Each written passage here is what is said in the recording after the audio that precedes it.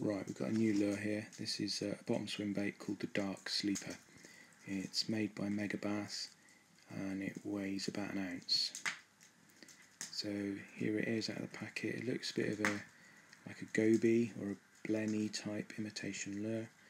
Great big paddle tail, great colours. No hooks as yet. Look at that nice orange belly. But here you go. This is the brilliant bit. Look at that. Hook hidden in the dorsal fin.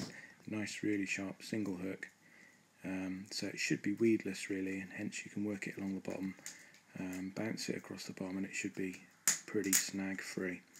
So we're going to give that a go today. It should be good for the zander and the pike and the perch. So yeah, no fish today on it unfortunately, but for an ounce and a 3.5 inch lure it casts like a bomb, sinks like a stone. Here's a little bit of footage of the underwater. Look at that tail going. Really surprised me how well that tail goes. Really fast. There we go in slow-mo. Absolutely brilliant. So yeah, so overall I'm really pleased with the lure. I think that it could have some applications for sea fishing as well. Imagine that for pollock and bass in the kelp.